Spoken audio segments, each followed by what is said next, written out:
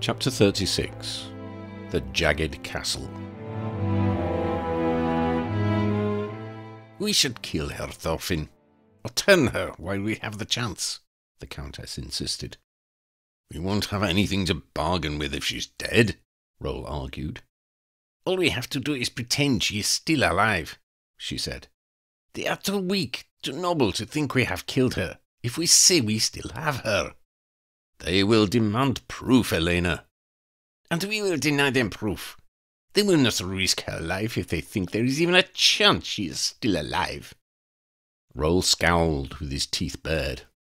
Elena, they have a daywalker, a werewolf, a giant, and aurors and wizards they can summon at a moment's notice. While we have the woman, we can keep them away. If we kill her and they find out, we have nothing.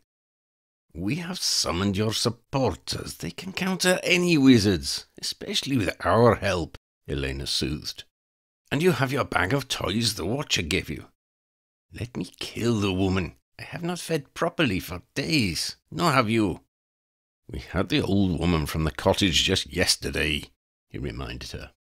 "We keep the head of magical law enforcement as our hostage, and as our prize. One scream from her, and they will stop in their tracks. When we kill her, you can have her to yourself. But we don't kill her until I say." The Countess shrugged. "As you wish, Thorfinn. I will go into the night for food. Muggles are easier to catch in the dark, and their fear is so much more satisfying than the surprise. I like to play with them in the dark first." "Do not be seen," Rowle said. "The whole ministry will be seeking us now. It is only a matter of time before they find where we are." "Let them," she snapped.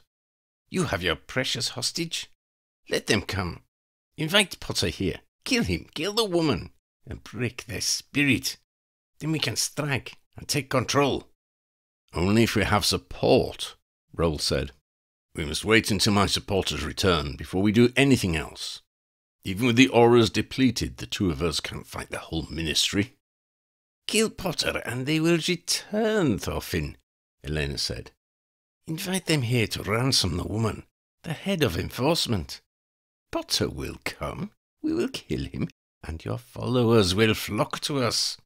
Potter and his cronies will storm the castle. They'll bring an army. Tell Potter to come alone.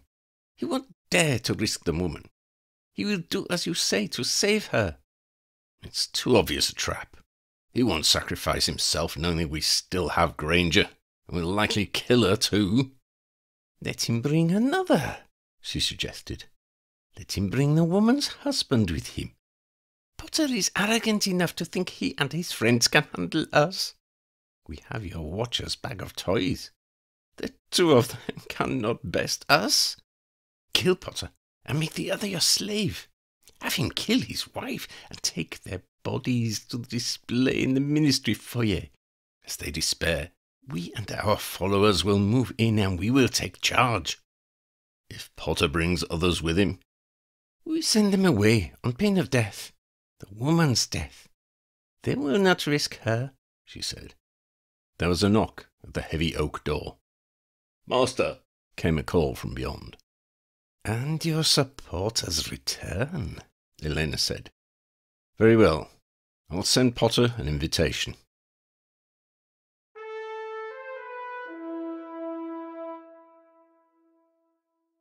"You cannot go alone, Head Aura," Kingsley said. "I won't be alone," Harry pointed out. "Even if I hadn't been invited, there's no way Ron wouldn't be coming with me." "That is not the point, and you know it," Kingsley growled. "Two wizards are no match for 2 daywalkers, and however many of Rowle's goons are left." "If any more than 2 of us turn up," Harry said, "Rowle will kill Hermione." "They will kill her anyway, Harry. This is a trap," the minister warned. "Of course it is, Kingsley," Harry laughed, and then turned serious. "But this is our only chance to get in there, to save Hermione, and grab Rowle." "You cannot know what you are up against." "Exactly," Harry said. "Going in's the only way we'll find out. I need to talk to Stefano, then Ron and I are leaving." "There is no talking sense into you. the minister complained. "You're not the first to realise that, Kingsley," Harry told him.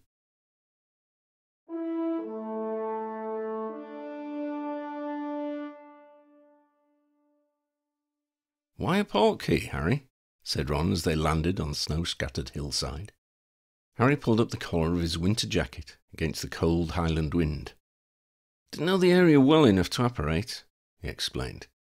"The castle's supposed to be at the end of this glen, by a loch, just around this spur. Let's go before we freeze. We'll head down the slope where there's less snow." They walked further down and carried on towards the loch.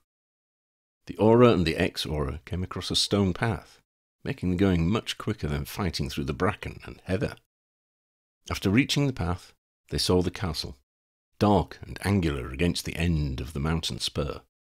It was a stark and aggressive edifice, unlike most Scottish castles. It shimmered, hinting at the anti-Muggle spells which must have surrounded it. In front of the castle lay the glassy loch. "Do you get the feeling we've been watched, Harry?" Ron turned to ask. "I felt that way ever since we arrived." Harry was hurrying to keep up. Ron had longer legs and even more motivation than he had. "Yeah, of course they're watching us. You don't imagine that scumbag's going to let us sneak up on him with an army, do you? Do you think it'll just be the two of them? The daywalkers, that is?" Harry thought. "We can only hope it is. This won't be easy, however it goes. I bet he locks down apparating, like he did at Malfoy Manor." "Best not to worry about it," Ron said. "We're going to have to play it by ear. Let's get on while there's still daylight." It was only mid-afternoon, but they were in northern Scotland, and it was overcast. There were few hours of light left. By the time they reached the castle gate, Ron was panting. Harry hoped Ron had not worn himself down too much on the walk. He needed him fresh, but his friend was no longer an Auror. He had spent a long time working in the shop with George. Harry hoped he had not lost his edge. "What do we do now?" Ron asked, breathing hard. "Knock on the door?"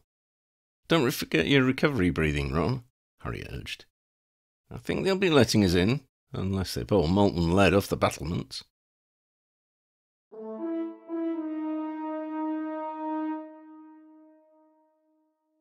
"Come in, head Auror," Rowle said, opening the steel-braced wooden door. He was in his human form, though not as Harry remembered him. There were subtle differences. He was taller and broader still than before. White streaked his blonde hair, but his eyes showed the greatest change. They were black, with flecks of blood red and no whites. Harry flicked a glance at Ron as they stepped over the threshold. They found themselves in an expansive entrance hall, with a patterned stone floor and half-panelled walls. "I regret the unfortunate circumstances, Head Auror," Rowle went on. "We would like to discuss terms with you, and we needed a bargaining counter to bring you here." "Where's Hermione?" Ron blurted out. Rowle held up his hands to calm him. "Your wife is safe," he intoned. "Naturally, we intend to hold her while we discuss an agreement. Until then, she's secure, unharmed, and comfortable." "We need to be sure she's all right, if you want us to negotiate," said Harry. "Of course," Rowle soothed. "Before you leave here to take our suggestions to the Minister for Magic, we will reunite you with Mrs. Granger Weasley. But first, please come through and sit with us where we can talk in comfort." "Forgive me if I seem reluctant, Mr. Rowle," said Harry. "It's just that last time we met you were digging your claws into my shoulders and dropping me from a great height." Rowle continued to lead them across the entrance hall, but turned to address Harry. "'Tis said that all's fair in love and war," he answered. "We were at war, Head Auror. As I recall on our last meeting, you were sticking a rowan stake into my side. Not unprovoked, I admit. Either of us might have killed the other." They had reached a sumptuous room with a roaring fire in a broad hearth. Rowle gestured to them to sit on a comfortable brocade suite.